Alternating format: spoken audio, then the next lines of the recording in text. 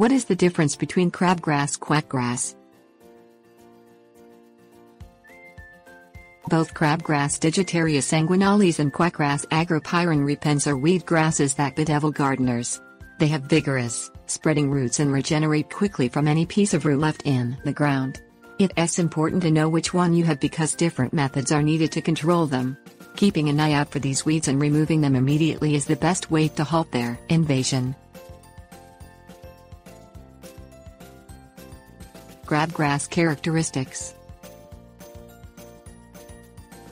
Crabgrass is an annual grass that dies in late fall and grows new plants from seed the following year.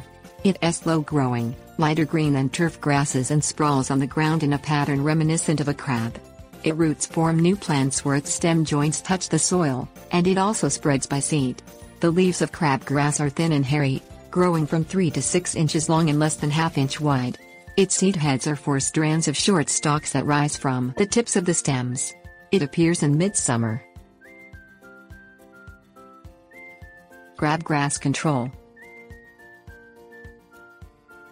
Crabgrass lies flat, so its seed heads often aren't cut off when you mow the lawn. Seeds that fall to the ground from late summer through fall survive the winter to sprout in spring. Use a pre-emergent herbicide in late winter or early spring to thwart the seed's germination process. The active ingredient, commonly trifloralin or dithiopyr, interrupts the seedling's growth. Pre-emergent herbicides are usually sold as dry granules that you apply evenly with a lawn spreader and then water in, applying ½ inch of water across the entire area.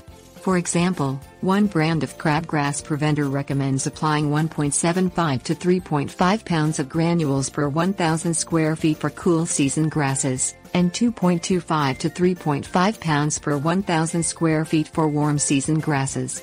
Formulations vary, so follow the manufacturer's instructions on the label. Pull young weeds by hand. In the lawn, many herbicides aren't effective on established weeds because they kill turf grass along with weedgrass. Prevention and vigilance are the best cure. Quackgrass Characteristics. Quackgrass, also known as witchgrass or devilgrass, is a cool climate, perennial grass that thrives in U.S. Department of Agriculture plant hardiness zones 3A through 9B. It came to the United States in the mid-1700s and has spread throughout the northern U.S. and southern Canada.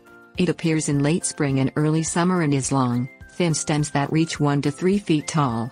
In contrast to crabgrass, it is an upright grower. The leaves are coarse, narrow and dark green. The single seed heads resemble the heads of grain crops. Quackgrass spreads by seed, by rooting at its joints where they touch the soil and by fleshy, underground, running rhizomes, which have sharp-tipped points. Quackgrass Control. If the quackgrass is not in a lawn, you can apply a non-selective, systemic herbicide labeled for quackgrass, which will kill its top and roots. Glyphosate, for example, a common weed-killing chemical, works on quackgrass. Apply it the early morning on a calm day when the weeds are actively growing. Mix 3 tablespoons concentrate with 1 gallon of water and apply with a sprayer. If the quackgrass is in a lawn, you can dip a sponge in the solution and apply carefully only to the quackgrass. To prevent quackgrass in the lawn, treat the area in spring with a pre-emergent herbicide to eliminate seeds deposited the year before. Wear gloves, protective clothing and eyewear when mixing and applying all lawn chemicals.